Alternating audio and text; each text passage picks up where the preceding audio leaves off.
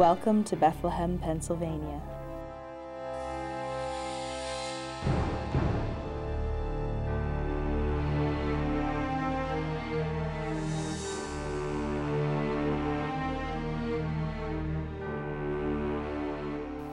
Bethlehem was founded by Moravian settlers in the early 1700s and was officially christened in 1741.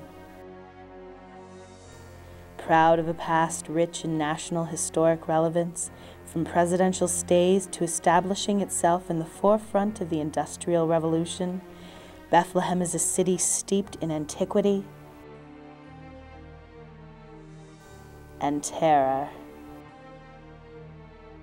For instance, take the Bethlehem Club and its haunted third floor, a well-known tale of tragedy and horror that still echoes in the community, especially with the employees of the club.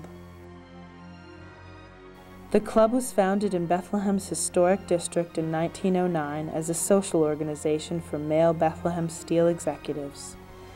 Consequently, the club gained a reputation for scandal and loose women. The club's third floor acted as a boarding house for many of the executives' mistresses, and it is here where a haunted story has its roots. Through the years, the horrific tale has spawned numerous variations, but the central theme of betrayal, pain, and death has remained steadfast, as employees of the club can attest to. My name is Matthew Reichert. I've been a cook here at the Bethlehem Club for 5 years. Some believe the husband dies. From my understanding, the third floor was a place where Bethlehem Steel executives would take their mistresses. And one night, a Bethlehem Steel worker was up there with his mistress, and his wife proceeded to catch them in the act. And in a rage, she pushed him down, over the railing, down 4 flights of stairs. My name is Amy, and I've worked here at the Bethlehem Club for 2 years. Others believe the wife herself meets her demise.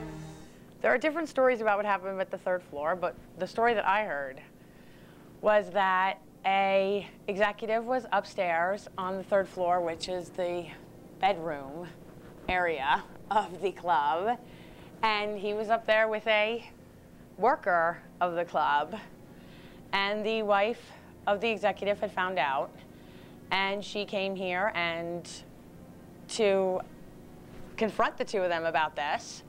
She went up to the third floor, found the room that they were in, confronted the two of them. They ran out of the room, and as she was chasing them down the steps from the third floor, she fell down the first little flight of steps and died. Yet others embellish the tale with rumors of decapitations. My name is Chrissy. I work at the Bethlehem Club, and I've been there for 10 years.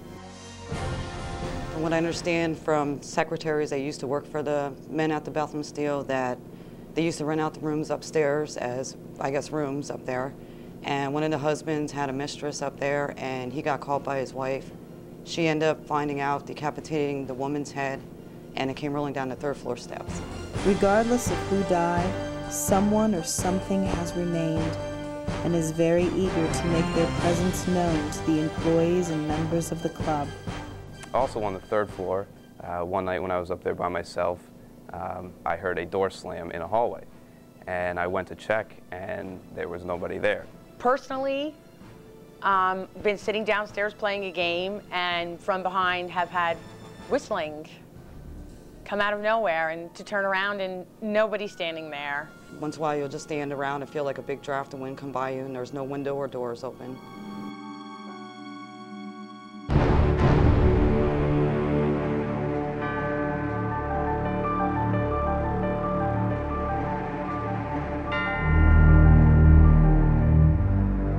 The Bethlehem Club, a place of history, a place of terror, just one of the many in the great city of Bethlehem, Pennsylvania.